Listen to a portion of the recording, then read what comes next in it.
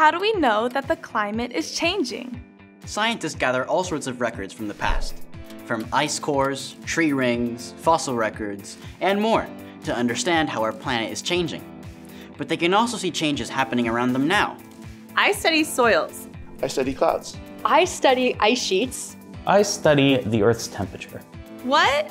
I mean, I get the last one, but what do soil and clouds have to do with climate change?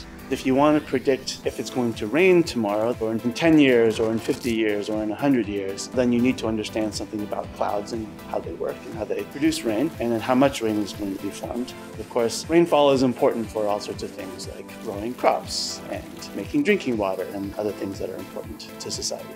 Specifically, I'm looking at how soils respond to climate change. So there's carbon in soils. As the soils warm, they're releasing more carbon dioxide to the atmosphere. Carbon dioxide in the atmosphere is what's contributing to climate change. Climate change is causing warming, which is causing the soils to lose carbon dioxide into the atmosphere, which then causes more warming. Okay, now that we've dug a little deeper, I see how this is relevant to climate change. But how do you study something like dirt? Well, speaking of digging, what I do is I'll go and I'll collect soils. Sometimes you just dig a pit, just dig a big 1 meter deep hole, and then I collect the soils into little bags, bring it back to the lab, and we actually combust them, and the carbon all burns off. And so that's how we can measure the carbon in them.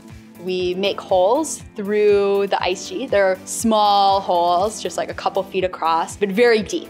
Then once we have that hole open, we can lower instruments through the ice and measure what the ice is doing and what the ocean is doing where they meet. So that helps us to determine how fast the ice is melting when it comes into contact with warm ocean water. So we have instruments that we attach to the wings of special scientific airplanes, and then we fly the airplanes around clouds, through clouds to collect data. And we measure basic things like the temperature, the pressure, the winds, how much water there is. And then we specifically measure the individual cloud droplets, one by one. Rain forms when small cloud drops, these are little droplets of water, collide with each other.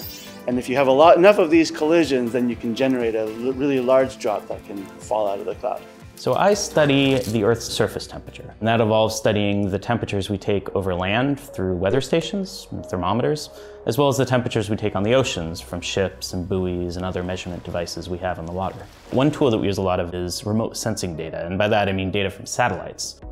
But the Earth is a really big place. How can we possibly know what's happening everywhere all the time? that is such a great question. Scientists and citizen scientists try to make as many observations as they can, but they can't do it all. That's why they report uncertainties in their data. When you're in an airplane, you're only at one place at any one time. And sometimes you want to know what is going on sort of everywhere at one time, and you can't do that. You're flying around and you're hoping to tell a story, but if you're over here, then you don't know what's going on over there at exactly the same time. Soils are really heterogeneous. So that means that they're really different from place to place. Even from where you're standing now to the next step over, they could be really different because there's different plants growing there. There might be a gopher or a squirrel that's dug there and made some changes. And so there's a lot of variability in soils. And there's also one more thing. No instrument is perfect.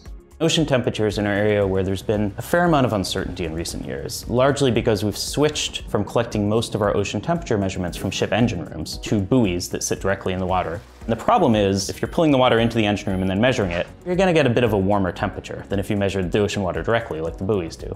And it turns out that we have been underestimating warming of the oceans in the last 15 years or so because most of the groups weren't properly correcting for this switch from ship measurements to buoy measurements. Understanding that there are unknowns in the data makes scientists like Zeke work even harder and improve their tools and techniques. And remember, just because there are uncertainties in the data, it doesn't mean that scientists are uncertain that the climate is changing.